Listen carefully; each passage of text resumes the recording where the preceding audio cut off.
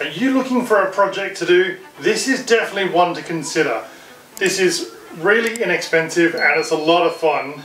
You can be super creative with it, and what a result though. Like seriously, this is the second time I've done anything like this. The first was the tankard.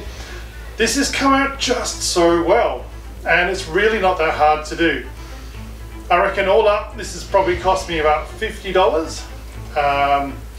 I reckon there are people out there that could do it for less than that, and you can just be as creative as you like with it.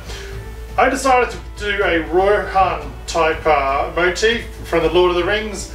It's 22 years since the Fellowship of the Ring came out, and it's only recently just been Peter Jackson's birthday.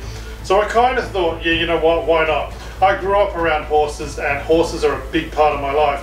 So I was just kind of thrilled to do it that way. Yeah, you know, if you're into live action roleplay or the Society of Creative Anachronism or medieval reenactment, perhaps you're just an enthusiast, this is definitely something worth considering. If you want to make it perhaps as a gift for your partner or something like that, definitely worth giving it some thought. I for sure would give it some thought. Hey, let's take a look at how to make one. Right, so with the drinking horn, this one's actually in really good condition. It's probably been cleaned up before, I don't know, because I didn't get it direct from a supplier. I actually got this from someone I know in reenactment. So the first thing I'm going to do pretty much with any horn is I'm going to give it a wash in just warm water. The idea here is just to remove any of the dirt and the debris and the other stuff that might be growing on the outside or the inside. So obviously this is a biological kind of thing, and you have absolutely no idea what could be going on, especially on the inside.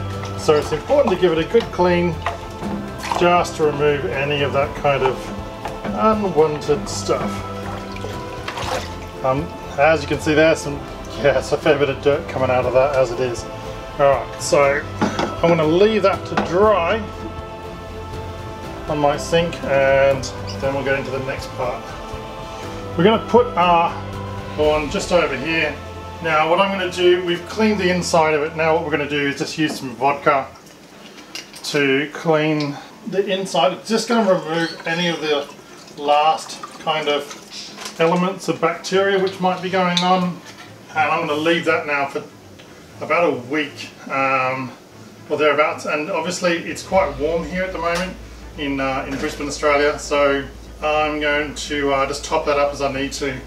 Alright, so we're on day 4, pretty quiet here today, and it's been a little bit of evaporation there over the last couple of days. Quite warm here in Australia, so we'll just top that up. There we go. Alrighty. Alright, it's actually been a few weeks. I've only planned on a week, but it's been a few weeks. And we're just going to just empty this out now. It's a bit time to get that emptied. And just give that a bit of a rinse. So all the vodka's just going down the sink.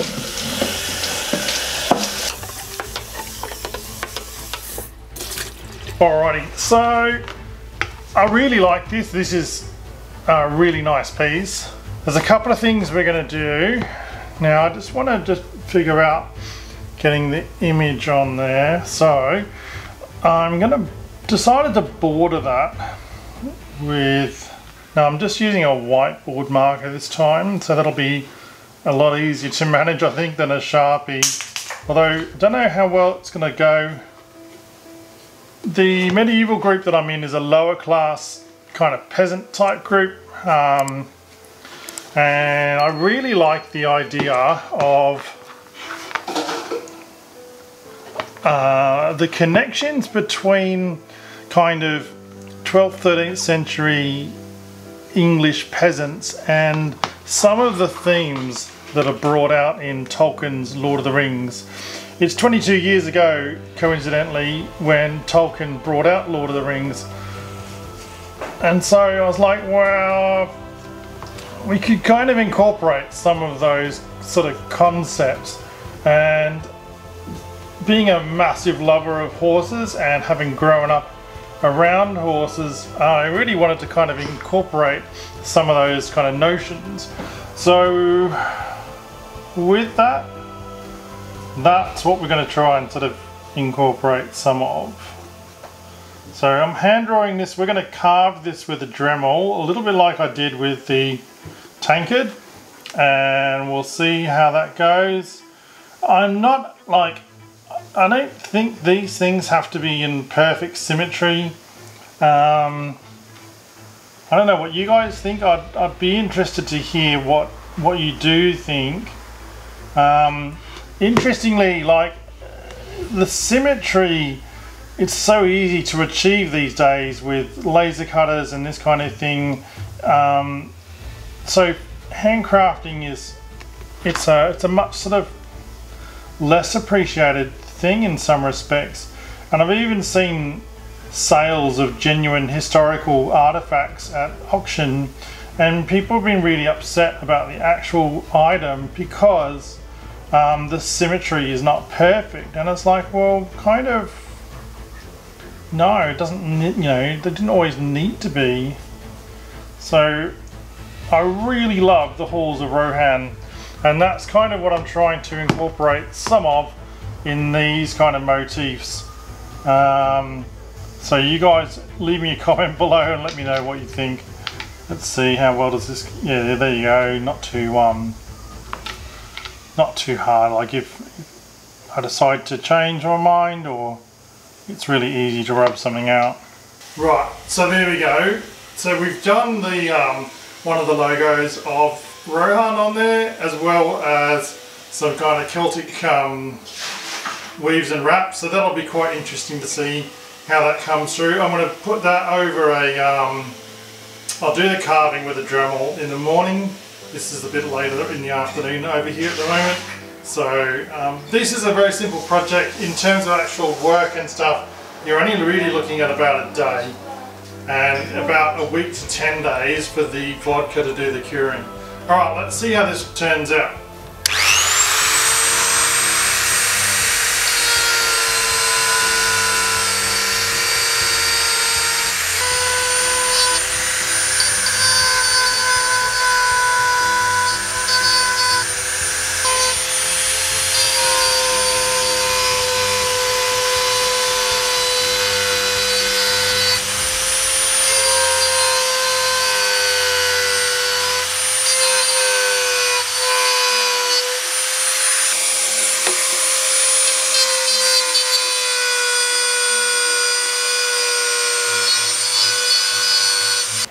When you're working on a horn like this, the particles absolutely stink, and there's just nothing you can do to get around it.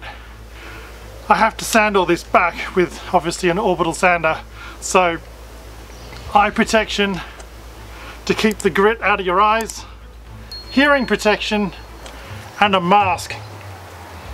Right, so everything is now carved. I'm really happy with that. It's come out really well and I'm really excited. There's a little bit of sanding we're going to do now, and then we're going to paint it. The weather's been very wet the last few days, and I haven't been able to get outside to do any of the long form content. So let's just take advantage of the weather. You'll notice, if you ever do one of these, that the dust from the horn that will clog up the sandpaper, so you'll have to change out whatever sanding mechanism you're using quite regularly. And again, just be very mindful of the dust, as it's really bad for you.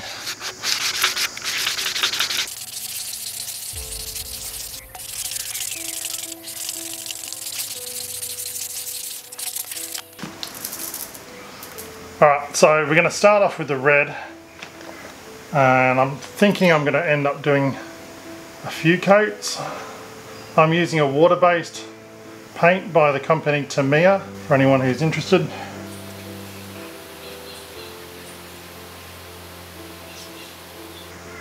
Now on an amazing warm day like we have here in Brisbane today, I think I'll be able to get all of the painting done. Paint should dry nicely, fairly quickly, no big dramas. Alright, so we've got this really lovely pattern going here. So for those of you who are interested, this is coming out of the halls of Rohan. I really like it. And I'm just going to put some yellow over the top. Second coat will bring this out a lot. But for right now, let's see how this goes. Alright, this is really starting to look pretty cool. Now we're going to infill with white on the Horse of Rohan. Never looks amazing, unfortunately, with the first coat of white. I don't get these paints out anything like as much as I could.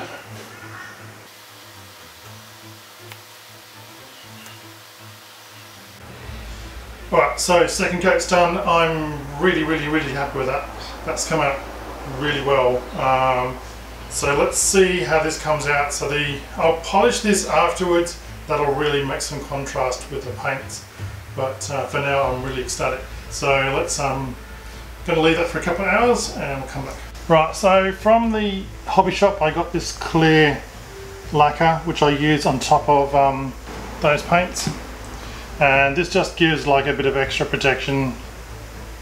It's not a Tamiya brand one, but compatible with Tamiya, so that's great.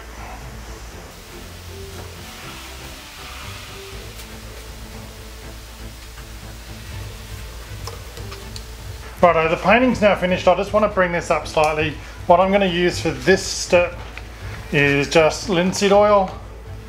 Do need to be a bit careful with this because it can self-combust. So just to the point there to worth noting. But basically for this kind of application, absolutely perfect. Alright, so just rub it in fairly liberally, fairly generously. And you just do that all over the project.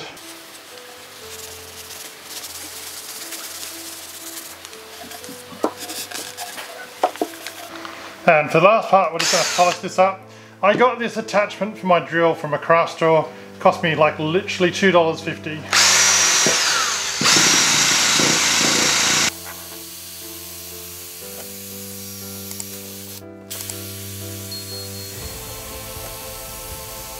I cure the inside of all the horns that I work on with beeswax. So once we've cleaned it with vodka, we cure it with beeswax. Beeswax just helps to seal it and to provide any bit of a longer lasting protection, I guess, from the likes of bacteria and microbes. I use a double boiler method.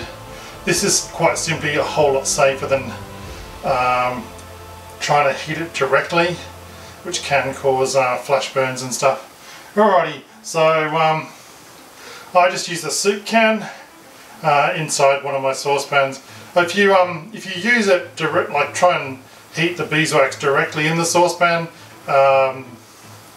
it's going to leave like a residue, which is basically impossible to get rid of. So I just find the double boiler method the easiest way to go for me. Alrighty, so this is nicely heated up.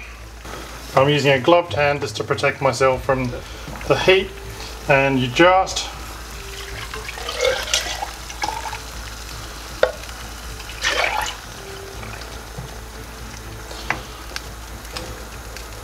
repeat that process kind of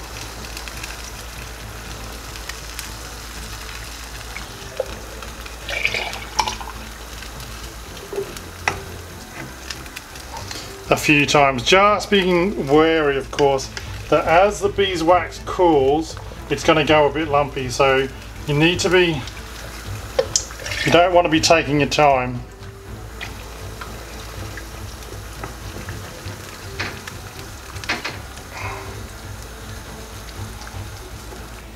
And we're done. Like, how awesome does this look?